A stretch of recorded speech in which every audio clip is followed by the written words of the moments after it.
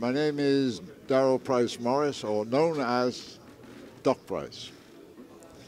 I've been tattooing since I was 13 when I got my first tattoo, and now I'm 86.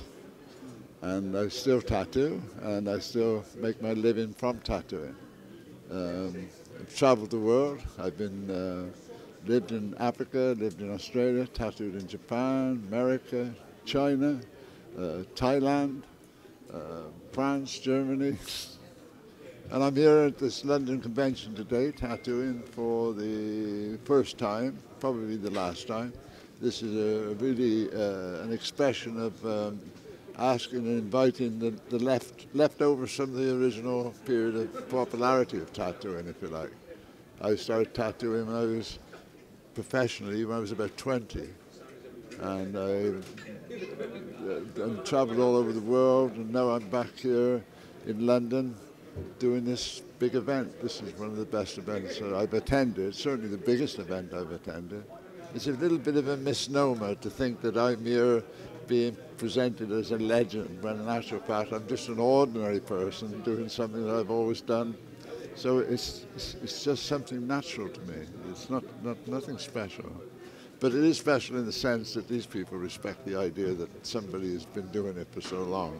Don't stop, because they are at the creative energy level of creating some of the best work that's been provided for this industry for over 100 years.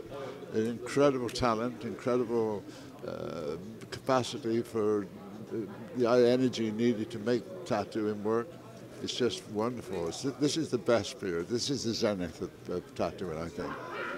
Tattoo means to me a capacity to do something that enhances the possibility of me of living a good life as a person and as an individual, and to make my way in this world as it is.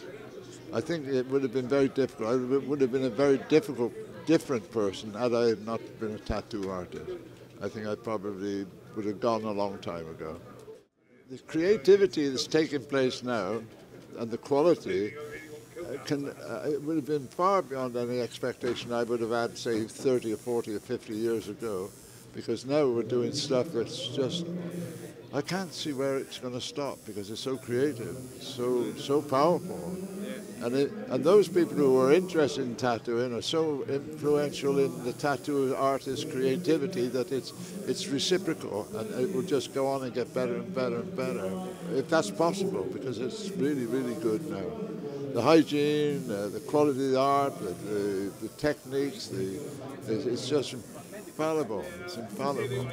Yeah, I think it's born out of. As an individual, you need to make a living, and you need to be in a zone which carries your personality, and this carries my personality. I feel very much at home when I'm tattooing. I can just drop off the world and just stay in that zone. Yeah.